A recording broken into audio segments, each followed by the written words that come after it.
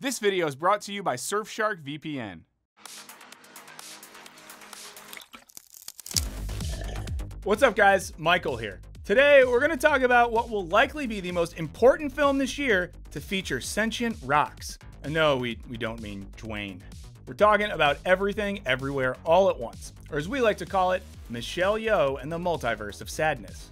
This isn't the first movie to use the multiverse as a storytelling device. But while some of these other films might be accused of, using the multiverse as a way to backdoor corporate IP into increasingly flimsy narratives, Everything Everywhere All at Once is different. It uses the multiverse to say some genuinely interesting things about everything from 24/7 digital culture to how sometimes parents just don't understand. One of the film's directors even said it explores his own adult ADHD diagnosis and its effects on his life. But what really stood out to us is the way the film explores two of our favorite philosophical sensibilities, existentialism and nihilism. And while we've talked about these two spicy meatballs, or hot dog fingers before, Everything Everywhere All at Once does something super interesting in using the multiverse to explore the metaphysical implications of the aforementioned meatballs. So does this film use the multiverse to show us a way out of existential despair? Or should we all be praying for nihilist bagels to put us out of our misery? Let's find out in this Wisecrack Edition on Everything Everywhere All at Once. Does anything mean anything anywhere? And of course, major spoilers ahead for the movie.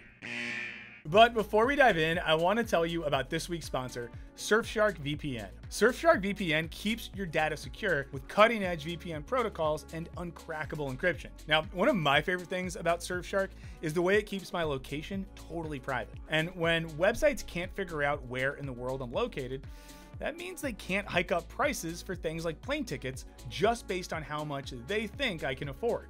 Instead, I can connect my secure Surfshark VPN to VPNs in different countries until I score a good deal. And the same logic applies to watching streaming movies and TV shows too. With a secure VPN, it doesn't matter if the movie or show I want to see has been released in the US yet. Instead, I can join an international VPN to get that sweet, sweet content. One subscription covers all of your favorite devices, like your laptop, Android, Amazon Fire Stick, PlayStation, and more. Plus, you can still use your favorite apps like Firefox and Chrome. Get started by clicking the link in the description and using the promo code Wisecrack.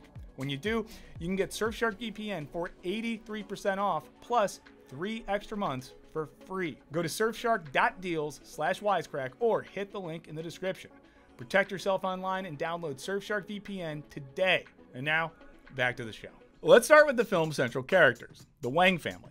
You've got serious and stressed Evelyn, her goofy but good-hearted husband, Waymond, and their angsty daughter, Joy. Each of these characters is going through their own type of existential crisis right off the bat, and that's before the fabric of reality starts to unravel. Evelyn embodies a type of mundane existential despair as she's seemingly depressed at the state of her life and keenly aware of what she hasn't accomplished. She very much has the vibes of a character from a Sartre or Camus novel. We even learn that she's the only Evelyn in the multiverse who never excelled at anything. With every passing moment, you feel you might have missed your chance to make something of your life. And during an IRS meeting, we see that she hasn't let go of various failed dreams. You're also a novelist and a chef. Last time you told me No, that. Please. And then we have Joy. When we first meet her, she's feeling alienated from her mother, both interpersonally and also at the level of wanting her queerness to be recognized. 他是我的好朋友，老友嚟㗎。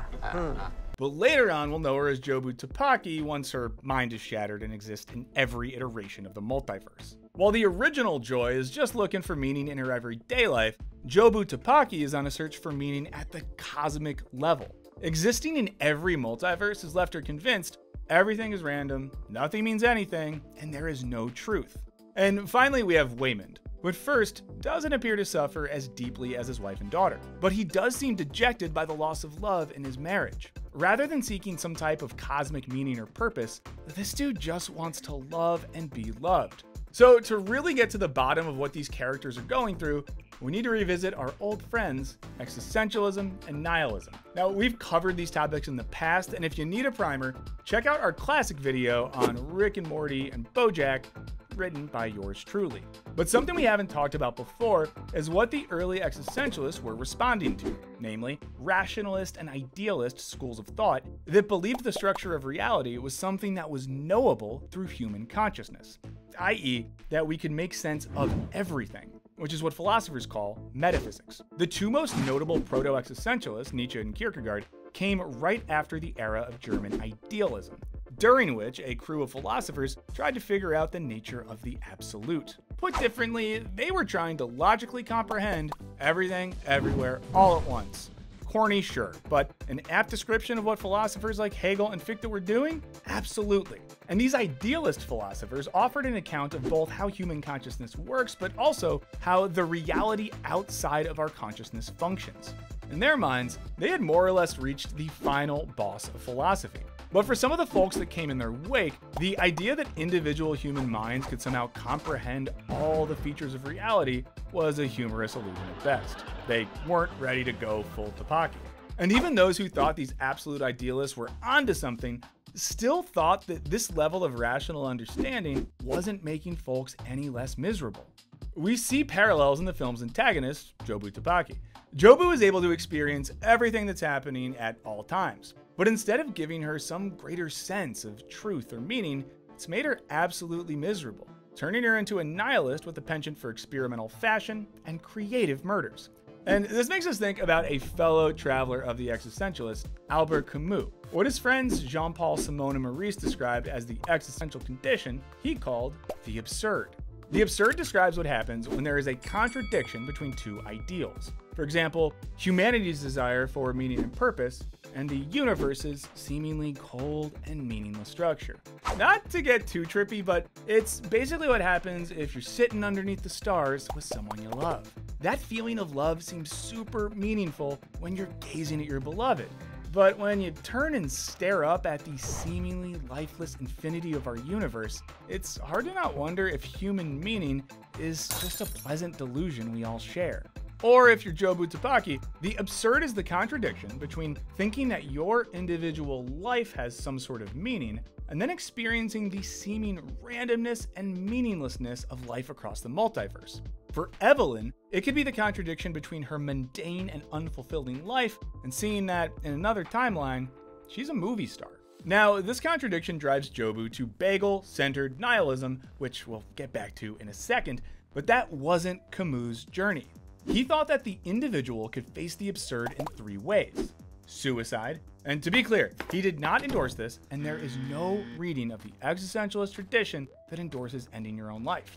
A leap of faith, in which you turn to religion for meaning, or a type of recognition or rebellion in which you acknowledge the utter absurdity of existence, but are still able to discover meaning at the individual level. It's sort of embracing the paradox that while the universe might have no inherent meaning, you're going to keep searching for some meaning nonetheless. It's kind of like searching for your soulmate at a funeral. In this way, Camus' absurdism is neither as cosmically hopeless as nihilism, nor as positive in its embrace of freedom and humanity as existentialism.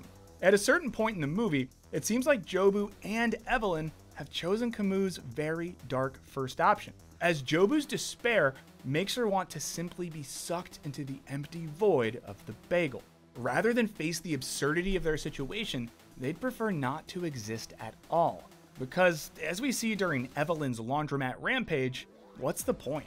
For some contemporary theorists, Camus' solution is kind of a cop-out. He comes close to embracing absolute cosmic meaninglessness, but he doesn't go all the way. One such theorist is writer Eugene Thacker, who in his aptly titled In the Dust of This Planet, argues that there might not be a purpose to things, or to your life, or to your existence, or to the cosmos, that there might not be an order, that we're not here for a reason, that it's arbitrary and an accident. For Thacker, this cosmic nihilism leads to a philosophy of pessimism, which takes a largely negative view of life and existence. Pessimists believe that the conditions of existence often make life pretty shitty for most people most of the time. This seems to be the vibe of Jobu's crew of circle-headed weirdos. Because life is shit anyways, they embrace being sucked into the hole of a heavily seasoned bagel. Philosopher Ray Brassier takes this pessimistic view even further in his understanding of our desire for meaning. As he sees it, because we can be scientifically certain that eventually the sun is going to die out and explode, there will be an inevitable heat death to the universe, and Earth will be cosmically canceled. In this process, all human consciousness and history and thought and art and everything else is going to be destroyed forever and rendered cosmically meaningless. And in light of this cosmic bummer, we need to reconsider our desire for meaning, and maybe reconsider the idea that real meaning is something that we can ever find in the first place. Basically, if the bagel is eventually going to suck it all into oblivion anyways, none of what's happening now really matters all that much, does it? Classic existentialism, absurdism, and nihilism are all about what we should do practically and ethically if life is meaningless. But there are contemporary philosophers who have functionally turned existentialism back into a kind of metaphysics. Remember, the very thing existentialism developed in opposition to. Basically, if existentialism was more about how we should live, metaphysics consists of classic questions about the meaning of reality. Now, the metaphysical implications of thinkers like Thacker and Brassier would, of course, be ideal reading for Jobu and the Bagel Gang's book group.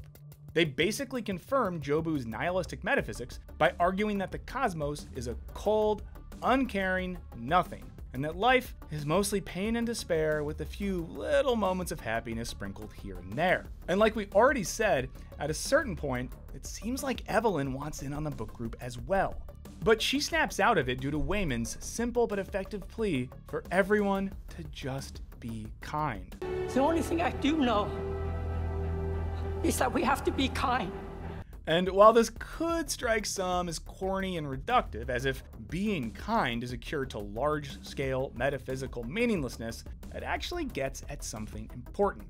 Now, for Thacker and Brassier, pessimism and nihilism aren't just existential principles, but metaphysical and even scientific ones. Because when everything humanity has ever created is burned like a bagel left in the toaster too long, nothing we will have ever done is really gonna matter. And all attempts to find happiness and purpose in the meantime are equivalent to closing your eyes and listening to a mildly interesting podcast as your plane hurtles towards the ground. But this, of course, isn't where the Wang family ends up. Evelyn, inspired by Wayman's unceasing optimism and calls for kindness in the face of fear, decides that existence is something worth fighting for. And rather than using her homicidal pinkies to take out her enemies, she responds with a love and kindness that seems to target the fear and despair motivating her opponents. And maybe, not surprisingly, some recent French philosophers, the children and grandchildren of the existentialists, so to speak, are using the spirit of existentialism to combat the metaphysics of nihilist despair. Okay, so it's like this. The existentialist operated with the principle that the true nature of reality was basically unknowable, and trying to understand it would just make us miserable because we'd always experience the contradiction between our subjectivity and the objective nature of reality. Instead, we should focus on making decisions and taking responsibility for our own existence. And anyways, why worry about metaphysics when you can drink martinis? But contemporary philosophers like Alain Badiou and Quentin Meillassoux are both continuing to embrace the power that decisions play in existence while also embracing metaphysics. And while it's kind of a lot of complicated stuff, the gist is that while the existentialists focused on the inconsistency between reality and our attempts to understand it, this newer crop of French smarties identify that inconsistency as a feature of reality itself. In one sense, it seems like there is a lack of freedom in the everything, everywhere, all at once multiverse, as each version of Evelyn seems borderline destined to carry out a specific type of existence. But Badiou would argue that while each of these universes seems to have finite limits, within each universe, there is a transfinite sense of possibility. Put simply, while we would normally consider the distance between the numbers 1 and 2 to be a finite limit, within that limit, there is an infinite amount of numbers, i.e. 1.0, 1.34, 1.5, 1.00098043556, etc.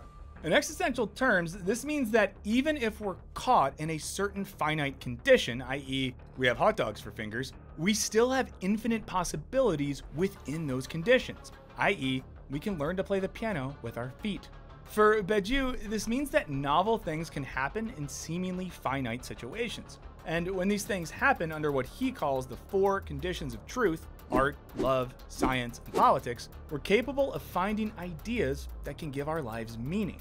And these ideas share something with existentialism, and that we can't simply believe in them like they're true or false. Rather, we need to take responsibility for the consequences of these ideas in our own lives. At the end of the film, Evelyn and Joy's futures aren't certain just because they've decided to avoid annihilation by bagel. They'll have to stay faithful to their decision each day as they continue to find meaning in their lives.